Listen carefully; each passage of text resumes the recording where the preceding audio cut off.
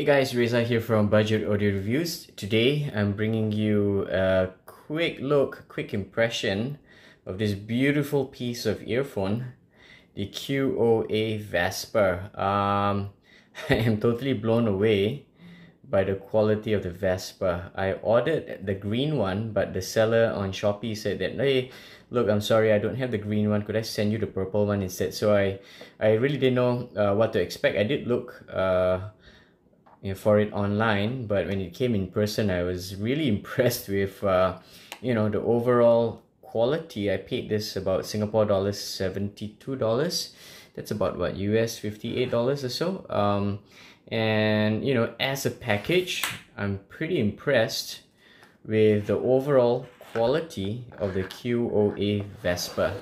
So nice neat box packaging, right? One dynamic driver, one Novels BA driver, so that's good. Really cool. It comes with two sets of ear tips. All right, these are black ones. I think this could be bass ones and this could be vocal ones maybe. So I tried using this ones, and yeah, I think the bore is slightly wider than the black one, so I think this should be more for vocals. So far I'm liking the sound. I really enjoy what QOA has done. I think they're a sister company of what's that, Kinera, if I'm not wrong. Yeah, so again, really impressed with the quality of the IEM. It feels like it's custom made. The fit is great. Nozzle is short, but insertion is quite alright. So once this fits in my ear, it goes right in and it stays there. The design of this ear tip is also pretty good. It's got this nice good girth on the side. Alright, so it fits around the ears really well. Next thing I want to talk about the cables, man. I'm so impressed with the cables. As compared to maybe the Weezer HE01, I feel that if at a 3/4 of the price of the HE01, the QOA Vesper brings much better quality overall. Yes, the HE01, you know what they did? They spent too much money on the box and the packaging. This is similar to the HE01. Nice thick jack here. Alright, solid feeling. Okay, similar termination here with the added tubing around it. Alright, but I tell you, these cables, they look really good. Take a look. And they're very supple too. It's not supple to the point where it feels thin like it's going to break, but it feels thick yet supple. It's pretty incredible, amazing. It's really comfortable to wear. Zero microphonics. It's really amazing. I'm so in awe about how much good work and detail they can put into their product here. See, so if I bring up the earphones itself against my hand, the camera, there we go, you can see the word Vesper here. This looks almost like Chinese or Japanese porcelain work, except it's purplish pink in color.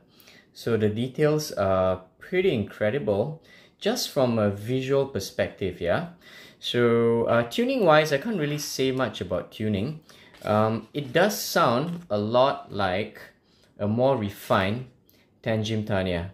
Okay, it sounds a lot like a more refined Tangim Tanya, and the Tangim Tanya is Harman curve tuned. Okay, so maybe if someone who can read graphs, could you tell me on the comments below, does this graph look like the Harman graph? I know the Harman graph has a slightly boosted mid bass here.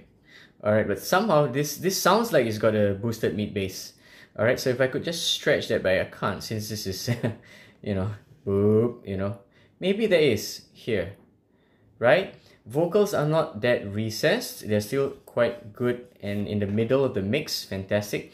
I've been warned that the treble rolls off very quickly after 10 kilohertz. It's like a steep cliff, but I don't hear the trebles being rolled off too early.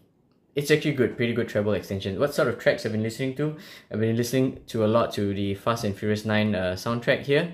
Alright, I've been listening a lot to Dream Theater, The Astonishing, and Paul Gilbert's, Werewolves of Portland. So like drum, snares and cymbals and all that, they still have good extension. And the ones that I really test out for drums is I think I overshot. Nope, where is it? It's here, yeah.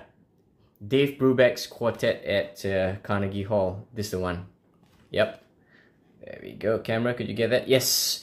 So I use the second track, which is Bossa Nova USA Live, and yeah, the QOA Vesper did not disappoint with the drum hits, the opening drum hits. You can take a listen to that track later on your own, and you can imagine the sound. And even the sound stage is fantastic, the imaging, so I could pick out exactly where the drums are in the studio space or the hall space.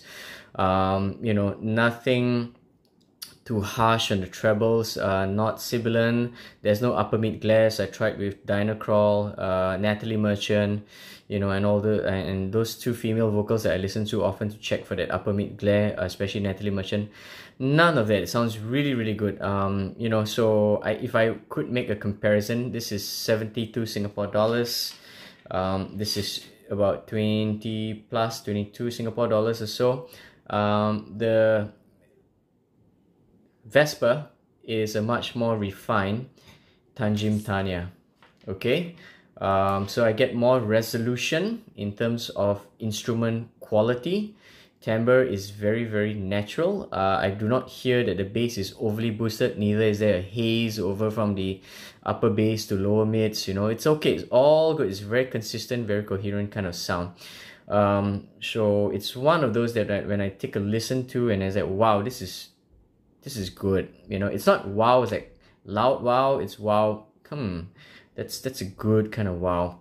I did feel that upon first listen, that this guy could be very, again, not source dependent, but rather power dependent. It could perform better with more power driven behind it. Alright, so what I did was I just used a typical dongle DAC, you know, the latest one that's been going around, which is the CX Pro. After that, I switched to the Loconex CE 0275. That one has a bit more power, a bit more juice, so I could hear the sound scaling better and better. And then finally, I plugged it to the i5 hip DAC, and boom, and the sound stage goes like that. And then the imaging starts to get even more precise. Treble extension gets better, bass hits lower.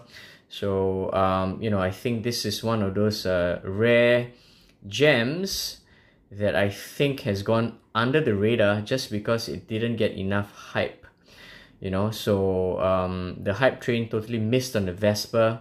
Maybe it looked weird, maybe upon first listen somebody really didn't like it and slammed it, you know.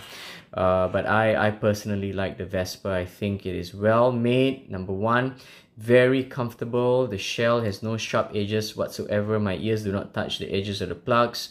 Once the nozzle is in my ears, this thing stays firm and fit, stays flush. They are light, not heavy.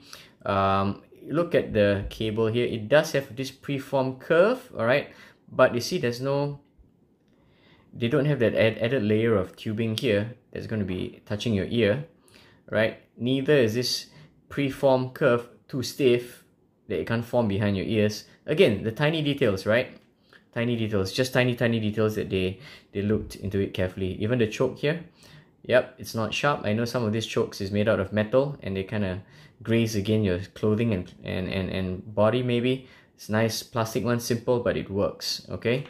So yeah, man, so the QOA Vesper has wowed me in a good way. The empty one was like, the TRN empty one was like a boom, wow, big sound, sharp, boom, deep bass and all that kind of stuff. But this is more like a mature kind of, you know, like me and uncle, old man kind of a wow, okay?